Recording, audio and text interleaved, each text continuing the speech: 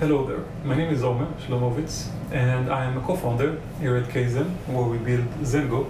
And in this short talk I would like to explain part of our innovation here in this product and mainly focus on the lower level of our technology, which is the cryptography and specifically threshold cryptography. So I would like to start by giving you the high-level model of what is a wallet. Okay, so wallet, or in other name, key management system, is basically, we can look at it as composed of three different boxes. Okay, so we have a machine, we have a human, and we have a blockchain.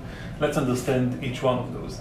So a human is not something you usually model, but in our case it does make sense, and it did happen before in academia.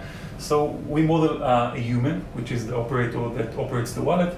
The machine is the software or hardware that actually stores the key and generates the signatures, and eventually you need the blockchain to send transaction to where they get verified by a verification process. Okay, so eventually the human will go and generate some information to generate the transaction. We'll ask the machine to sign it, which will send it to the blockchain. Now, what we do in our architecture in ZenGo is a bit different. We are not changing the human and the blockchain, but we do take this machine and separate it into two different machines. Okay, so let's call them C and S. Now, in our case, only the C will be connected to the human, and only the S or the server will be connected to the blockchain, for some reasons that will make sense when we speak about higher level of our architecture. What's interesting here is that there are two functionalities that happen between those two parties, and both happens in a distributed way. So one is the key generation, and one is the digital signature generation. Now let's understand it a bit better.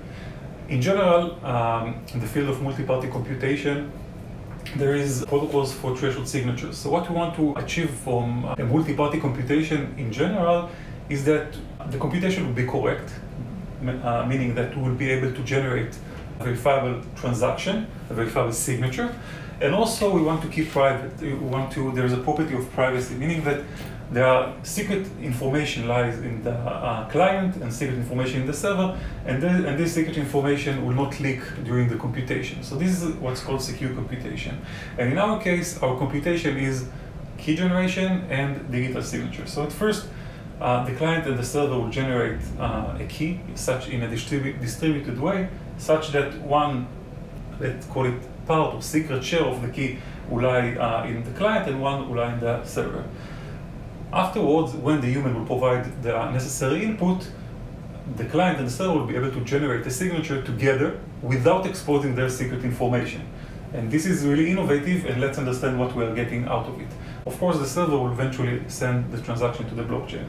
Now, we are eliminating a single point of failure, because if you look at the classical model, you see that this machine, whether it's attacked or damaged in some way, will cause the key to get lost, okay, or stolen, which is worse.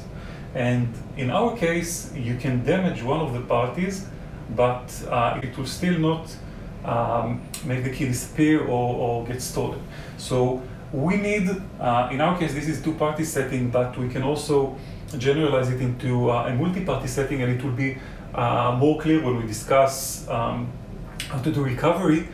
But in our case, each of this machine, we can tolerate a fault or even a malicious party, some attacker, some hacker that gets control of one of this machine, and we still be able to recover. Okay, so no harm can be done.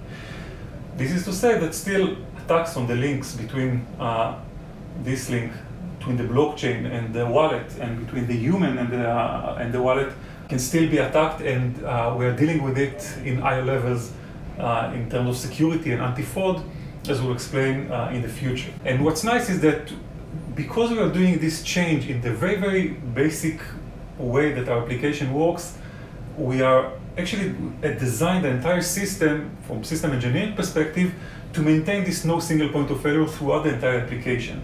So this is just the guarantees that we get from the cryptography, but it's important to say that in general, this kind of design principle will stay throughout the entire life of the application.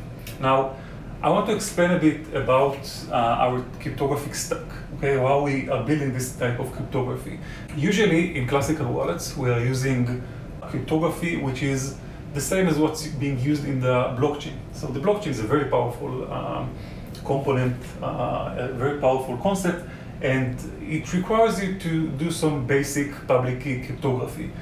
What we have done is we decided to take this public key cryptography and push it to the maximum. So we are using a really bleeding edge cryptography straight from the academia, okay?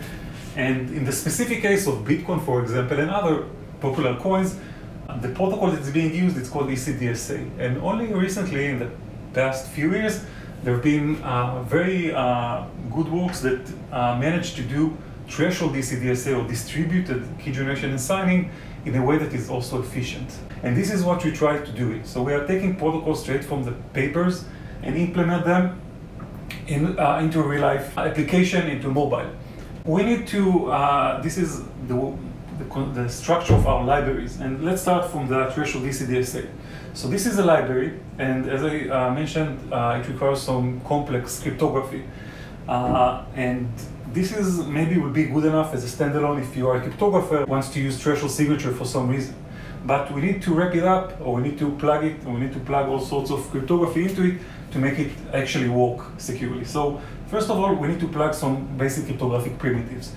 For the threshold ECDSA case, we need some elliptic curve cryptography primitives, and we also need somewhat homomorphic encryption. We are using Paleo crypto system for this. So we have libraries for both of them, also for zero knowledge proofs based on Paleo crypto system. Then we are wrapping everything up and connecting it into a key management system. So this is already one step in the direction of our application, which is how to make threshold signature as part of a key management system. This makes the API for this type of cryptography more intuitive to engineers to understand. But it's not enough. Eventually, we want to run it, as I said, in a several client configuration. So we're doing another wrap with a very, very limited and basic API, such that nothing can go wrong. Basically, the only thing you can do is key generation and signing. So this is a library called Gotham. You can, by the way, find everything, all the libraries in our GitHub. And this Gotham also you need to plug it, you need to plug the database and all other elements that will make it part of a bigger system. As I said, you can find each one of those libraries. You can use them as standalones. All of it is open source. It was, because of the complexity, we make sure it gets externally audited, internally audited, reviewed by peers from academia, from industry, and battle tested as much as possible. So feel free to take a look and play with it and see for yourself how it works.